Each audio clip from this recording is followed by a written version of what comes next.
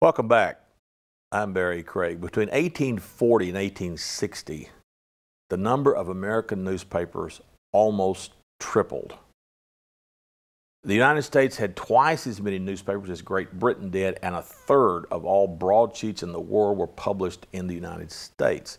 With me today to discuss the current state of newspapers are two experts on the topic. Leigh Landini Wright, a professor of journalism at Murray State University, and her mother, Ann Landini, professor emeritus of journalism at Murray State. Welcome to the program. Thank you. Thank you. Now, before the show started, I had this idea that newspapers are becoming endangered species. Now, I base that on the fact that all news is local, right? Mm-hmm. All news is local. The Paducah Sun has dropped its Monday paper. The Mayfield Messenger, a daily, has gone to a tri-weekly. And then the Hickman Courier, apparently the oldest newspaper in Kentucky, publishing under its original name, 1859, merged with two other papers. But you all told me before the show began that newspapers in America really don't have one foot in the grave and the other in a banana peel yet. Explain that one. That completely came out of nowhere because, again, you look at the Courier-Journal back in our day, they had bureaus all over the state. Mm-hmm. They had a home edition and a state edition. I don't believe they have a state edition anymore. The bureaus are all gone. But you say newspapers are in pretty good shape. So please elaborate on that. Well, I think that no one can really say print is dead. I hear that a lot from pundits and others. And, you know, sometimes it's a hard sell with, you know, getting students to major in journalism. But print is not dead. Print is evolving. Print is now going to more and more digital. And so, for instance, here in Kentucky, the Lexington Herald-Leader has a 147-year tradition in our state. Recently, they have started to do more under one of their monikers of HL Media, and that's because they're moving more into digital products. For instance, the Herald-Leader, the digital side, the Kentucky.com, has up to 2 million unique visitors to their website a month. Now, what's a unique visitor? That means someone who just visits once. It's not someone who's a repeat visitor. So it's a new person each time. So, you know, they have invested heavily on their digital side. And that's where our growth is coming because, you know, people are now, we're more mobile. And so most of us, a lot of us now read our newspapers on our phones. There's a lot of research now out with, say, millennials, that millennials are consuming news. They're actually reading newspapers, but it's not this, it's on their phone. Yes, I'm aware of that. In fact, about 2 months ago, I got a cell phone, and I have the New York Times and I have the Washington Post on there, and that's pretty much how I do it. But I would much prefer this. Mm-hmm. And you can't get this in Mayfield where I live. My mother-in-law for years, my birthday in December, would get me a year subscription to the Courier-Journal. And I love doing this. And now you can't. So I guess what you're saying is it's the technologies that changed. Yes. Our technology is changing, and so it's how we're delivering our content. You know, we're moving to a digital platform where the content's being delivered through a website, also now being delivered through social media channels like Facebook and Twitter, Instagram. Some newspapers are using Snapchat. New York Times, for instance, has Snapchat. Snapchat, in case you don't know, and I'm getting the look that maybe you don't know. I've heard of it. It is a social media platform, and it allows you to take, like, you know, burst, like photo burst, essentially. They're there for X number of time, and then they disappear. But you can string those together and make a story. And so you can do like video stories that way. You can do like photo stories that way. You can type in some text, do some fun filters, headlines, etc. It's kind of fun, but it's very visual, and that's what it's appealing to the millennials. It is, but I go back to the era when one word was worth 1,000 pictures, and that's not the way people are anymore. I remember years ago when USA Today came out, which I found I was dismayed by this thing. It was basically printed television, and I remember years ago a friend of mine he was the Western Kentucky bureau chief for the Courier-Journal used to drop by the house and visit, and we would tell war stories. And he said, something happened today I've never seen before. I said, what's that? He said, the Courier-Journal had a story on page 1 that didn't jump. The whole story was on page 1. And that's what I'm concerned about, is the fact that I loved in-depth stories. And I remember Walter Cronkite used to say, well, he wanted to say, but CBS wouldn't let him, that's the news for today, but consult your local newspaper for more details on what I had to talk about. And if you go back to the Courier Journal Forum, that wonderful Sunday section, and their best writers and photographers were with the magazine. It was in depth. And this is what concerns me. Years ago, I read something that the average newspaper reader only reads 9 paragraphs and then gets bored and moves on. So we've got an attention span issue here. So my question is, should we be trying to convince people to go in depth, or are we going with the flow and just simply responding to what the consumer wants? You have 2 different kinds of readers, and this has been supported by research over the last 30 years. You have readers that are going to be quick readers, no matter what. They want the headlines, they want the first couple of paragraphs. That gives them what satisfies them as far as what they need for the news.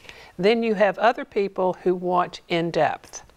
And if you will look at newspapers today, many of your metro newspapers are providing both. You may get in the print edition a shorter version of the story.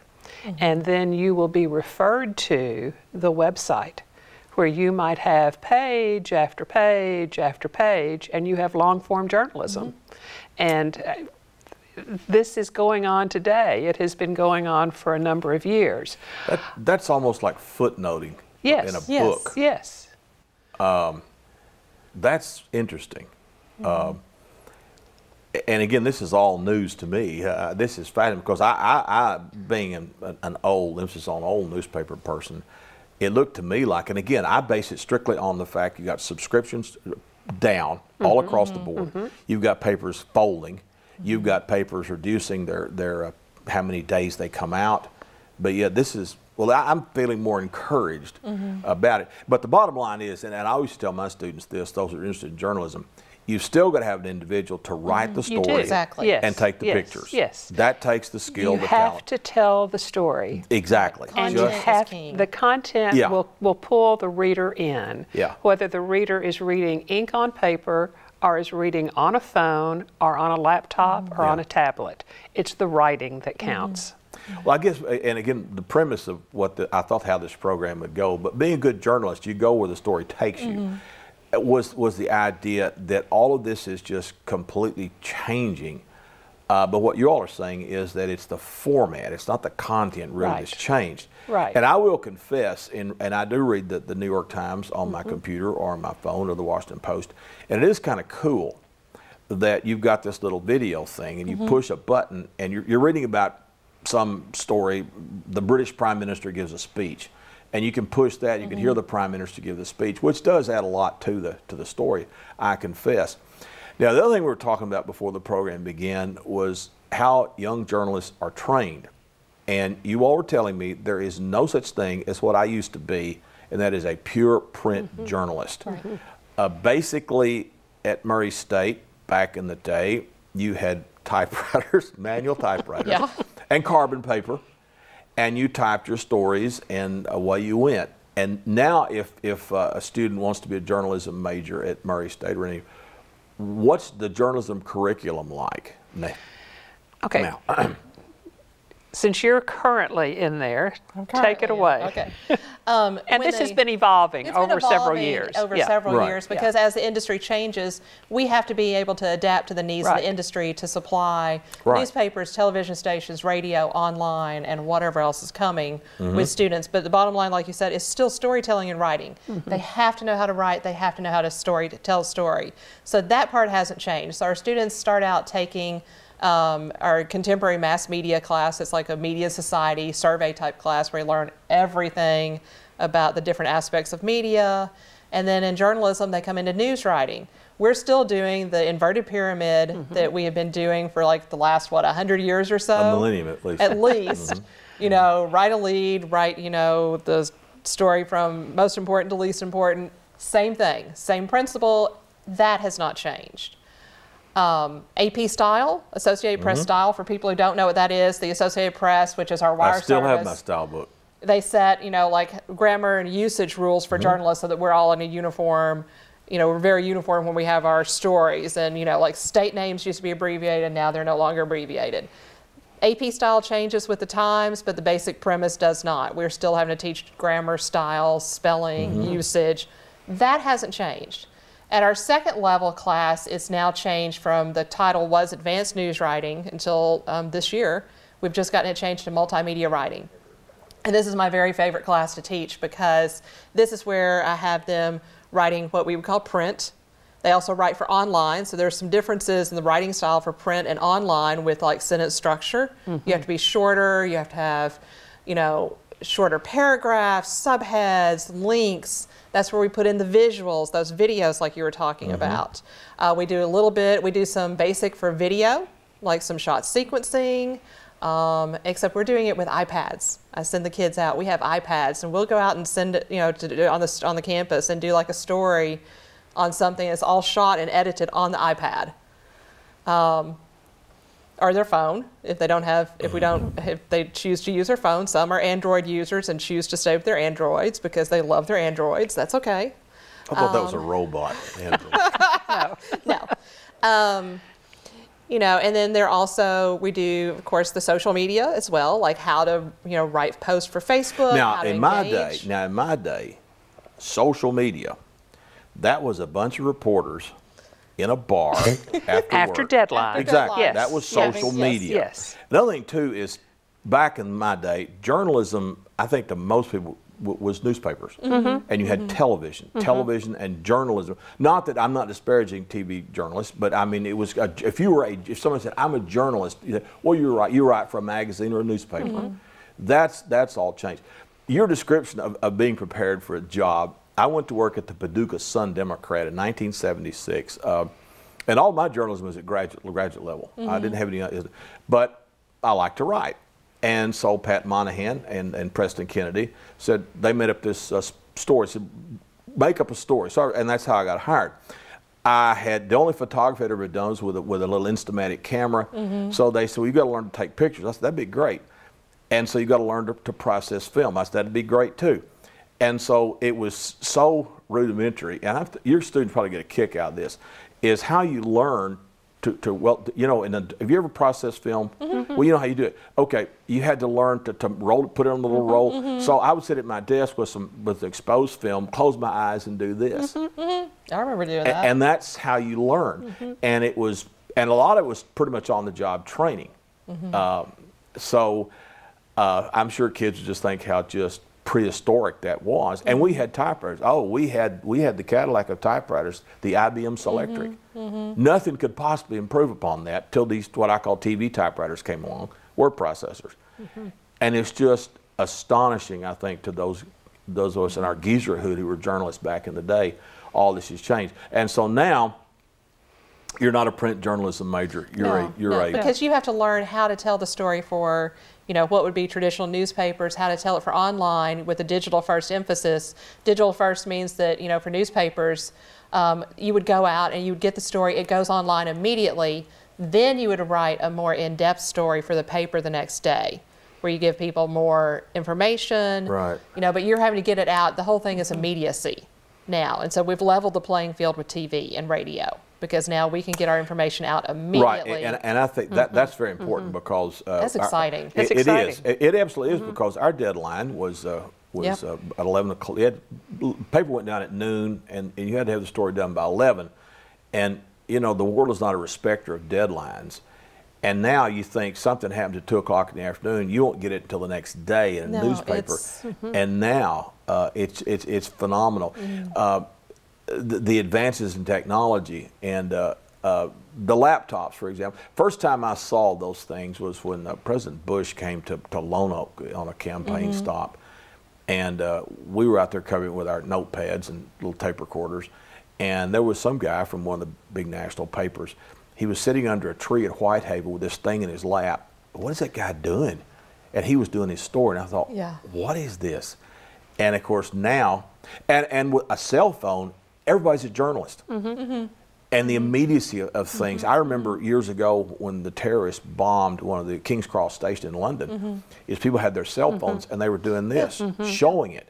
So you actually had live coverage of a breaking news story. That's amazing. I just wonder how those of us my age could adapt to this. We would just be totally at sea on this. I'm just amazed at. I knew the technology was advanced hugely. For example, AP wire photos, they were physically photos. And we'd have a stack about that tall, and we actually physically file them. Yeah. And when I used to write for the Associated Press, and I first wrote for them, I would type up a story and send them unexposed film to Louisville. And now I write for magazines, it's all electronic. I swore I'd never have a digital camera, got one, because they do perfectly well. And what also kind of vexes me is these cell phones, you can take really good pictures with those. I'm thinking, why have I got my Nikon D80 then, you know? Right. Well, I mean, it's just like, you know, for my students, we can go out and shoot on the iPads. The quality may not be as good as a studio camera or a really good high quality DSLR, you know, but it's still, you know, it's passable. It is. You can, you know, and the thing with the iPads or an iPhone even, you know, if you're, say, covering something, say, like a riot or some type of protest, you know, it may not be accessible to have to go and like set up the tripod, you know, mic everything up, light it all, you know, what we would do for standard broadcast TV. If you've got an iPad or a phone, you can just sit there and just, you know, stabilize it and do your package. But you can do, there are enough editing programs on a phone now that you can quickly edit something, saying like iMovie, or there are some others, and then you can just quickly upload it and you can just put it out on Facebook just like that, or send it out to Twitter, or even send it back to your news organization, and then they can get it up on their website immediately. Oh, yeah. I'm astonished at that aspect of it, how quick it is. And then you go into book publishing, you've got Kindles. And the first time I heard of Kindle, I thought, well, that's what you do to start a fire. And one of my friends had it, and I said, well, I don't like this. As you can't underline my books. And when my son, whenever I check out of this world, my son won't get anything from my books, because all of my books are underlined and have notes in them, because they're tools. But you can do that on a Kindle. You can. Yes. She showed me. I said, you can't underline. She says, yes, you can. I said, no, you can't. Yes, you can. You can even annotate. Oh, wow. Right. And it's just all this stuff that you can do on these things. And it's just all just head spinning.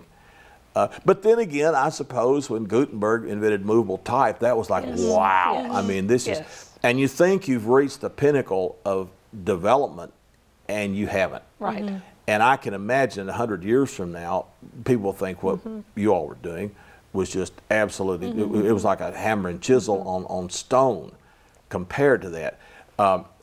So to be a young reporter, you've got to know all this stuff. You have to know how to do it all. I mean, where you go may not do everything, because like a lot of community papers have still not adapted. You know, they're slowly getting to where they're using social media. Most papers now do have some type of social media. The one that most papers are using is Facebook, because it does have a lot more interaction. You know, readers can give comments. You know, remember the old days of the Sun, we had that sound off. Where they would call in and then leave messages, and then we'd have somebody transcribe it. That came after me. We had letters to the editor. Right, letters to the editor. But it's the same concept. It's just with the new technology, and so we can have conversations immediately with our audience. Now you can even go live on Facebook from your phone. Right. Or you know, you can set up the cameras and do it that way. And a lot of news organizations are doing that now, and even community news organizations are doing that, like live from, like, you know, graduation, for instance, or live from the city council meeting. You know, streaming them live and getting audience to react. And then, you know, you do have to be able to monitor it, you know, because we don't really want the trolls to take over. Right. You know, but that's how, you know, that's what I'm doing is I'm preparing these students. They still have to know how to write. They still have to know how to tell a good story. They still have to know how to, you know, fact check and do everything accurately, but quickly and concisely. But they're able to do it with all these different platforms, and they can choose what tells the story the best. Because as you know from reporting at the Sun, oftentimes we were sent out to do stories like, say, at the fair. Everybody has to go do the fair story every year. The goat show. I can't tell you how many goat shows and cattle shows I went to in my years in the Sun. Right. You know, that gets old after a while in print with Really? words. But think about if you could go in and shoot a video of the cute little 4-year-old hugging the neck of the prize-winning pig. Yeah. I mean, that's good stuff. video. That's It is. great video. It and is. people would engage with that on your site or on your social media. And so, I mean, it is now, it just gives us another layer of our storytelling. And like for my capstone students, every year I choose a topic. Now, what's a capstone? Capstone is our final course in our sequence. And so that's where everything that we've done comes together. Yes. Makes And sense. so it's a multimedia website that we do, and we take we take a story. Last year we did healthcare, we've done mental health. This past semester we did 100 Days of Trump, which was interesting. But they're able to use all the skills they've learned with all the media, interactive and multimedia, plus the regular, you know, the old-time media like we did in our day. But it all comes together, and they're using that to tell the stories. Another thing, too, that it tickles me are the terms. Yeah. A troll. That's a little guy under a bridge, you know. Or the little pencil with the Yes. little hair Yeah, from elementary school. Facebook. I would have, and of course, to me, cell phone, that's something maybe a trustee gets in prison, you get a phone in your cell.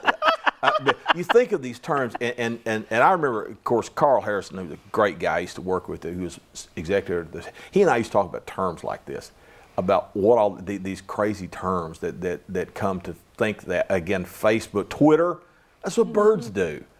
So when You send out a tweet. a tweet, Yes. and a bird does that too. Yes. They tweet, or there's Tweety Bird, the cartoon Right, character. right. But all of these terms that we elderly people find amusing, and But I guess the kids don't. We they had think, those too, remember? Lead, oh yeah, okay. and 30 sometimes spelled LEDE. dash 30 dash. Dash 30 dash. Yes. And how many times have I had to explain to a student what 30 meant? Right. And why sometimes in an old cemetery you might find a tombstone and it would have 30 on it. Right. Dash Chances 30. are that was someone who had been involved in the newspaper industry. Yeah. So Oh, the term, and of course, remember you had to learn copy editing. copy editing, Symbols, yes. or when you blue pencil something, it means Yes. to Yes, edit it. Non-reproducible blue pen. Right. Yes. Exactly, and I remember way back. In fact, they had gone away from this at the Sun Democrat when I was hired, but the typewriters had this endless roll of paper. They glued it Yes. together, Yes. and it was like it just Yes. rolled off like toilet paper or something. Yes. And I guess maybe some stories were like that. But anyway, but all this has changed. I bet your kids ever heard of carbon paper. Probably not. right, and they don't use light tables anymore. No. Oh, yes. No. Yes. Yeah. No. Or X-Acto Or knives. X-Acto knives. Exactly. Or remember the tape that we used to do for the photos? Where Yes. you put the border yes. tape on the yes. photos? What they call it. They would look, and there was a little red. In fact, for The several grease years, pencils. I had the student newspaper here. In fact, one of my best students, Jared Peck, he's with the Herald Leader. Last time I heard, and another one of my kids was with the paper in Birmingham. I've lost track of him, but anyway, the technology. Then before I came to the Sun Democrat, they had just changed over from type, where type was set. And to be a printer, didn't you have to set that type upside down and backwards or something? There was some weird thing where you really had to have the brain to do that. Way back in the day when they hand set type. And again, I like, well, for example, one of our favorite vacation spots is Colonial Williamsburg, and they have a print shop Right. where they actually print the old way, and it's like, I think it would do these young journalists good to see just how far this industry has progressed or changed since then. But it's just, I can't imagine being a rookie reporter today, somebody like me, and what I had, my skill set, which was basically I could write. And I always told kids, though, if you can write, you can be taught, because journalism, I used to tell kids, there's English term paper style, there's history term paper style, and there's journalism style. It doesn't mean it's wrong. It means, style to me means that's how we do it here. Right. But I'm glad the old AP, I need to get me a new AP style And they book come see out now what's every in it. year, Every and there are year. changes. And one of the new ones is, one that the grammar, all of us who are like really hardcore grammar, Oh, yeah. we can't do this one. But the rest of the reason for the change, they're using they as singular, and it's because of the non-binary gender pronouns. Okay. And that's to be more inclusive. You know, my favorite section of the AP style book was redundancies. Yes. Completely destroyed. Right. Past history. Right. Pre-dawn darkness. And that is, people use these terms, and you hear them all the time. I assume that is still taught. It is Yes. still taught, Yes. yes. My students, I have a question on a style quiz about an EF5 tornado completely destroyed, and I make up a town. Yeah. And they're like, oh, and I'm like, how many times do you hear that? All the time, Ms. Wright. How about very unique? That's another one. That's another one. I like that My one. pet peeve is first annual. First annual. First annual, First that's annual, right. yes. That's right. Yes. And you see these all the free gift. Now that's my favorite one. Yes. Free Yeah. gift. I used to go over these with students about funny things like that in the language. And one student said, "Well, I work at this place. They do ear piercing, and it says the sign says ears pierced while you wait." Well, I mean, what do you, friends, Romans, lend me your ears? I don't know. Right. But all these things about the language, and that's one thing that I hope that you all are still doing a good job We is are. to make we sure are. We that still this instill the AP style book in our copy editing class. You know, we still drill them on the elements of AP style. We have weekly quizzes. This time I did a game with them. And so every Friday we had AP style smackdown challenges where they had to know the rule and then apply it. And it was like a game show type thing. It was a lot of fun. Yeah. But, you know, they have to know that style book because that is still the industry standard. I mean, our industry is evolving and changing every day, but the style book and how we use the language, that is not changing. That's good to know. Do you all teach a course in journalism history where these kids can go It's back? on the It's a graduate level class it's graduate now. level. Yes. I guess yes. it was when I was at Murray. I can't remember. It was for a long time one of our hybrid classes where undergraduates and graduates could take it. I but think it was because back in the of new rules that have come down from Southern Association and other accrediting agencies, some classes are designated pure graduate now and others are pure undergraduate. When I took that class back in the last century, quite literally, it was newspapers. Does the class now include the rise of electronic media? I taught it for a long time before I retired. Until about middle 2005, 2006. And it covers everything. It covers advertising, public relations, newspapers, broadcast, and then it brings it up to date. Now, how it's approached by each individual instructor is going to be a little different, but the textbooks, the basic textbooks still include it all. I think I have mine, so it's called Newspapers in America or something like that. Yes, that was the standard textbook for years and years. And it was written, the person who wrote it kept just revising the additions and nothing. Well, you do the history books too as time goes on. So. And time has run out completely. Thank you all very much. Thank you. It goes by fast. So. It does. My guests today were Ann Landini and her daughter, Leigh Landini Wright, of Murray State University, my alma mater. I'm not going to say when I graduated. I'm Barry Craig. Thank you for joining us. We will see you next time.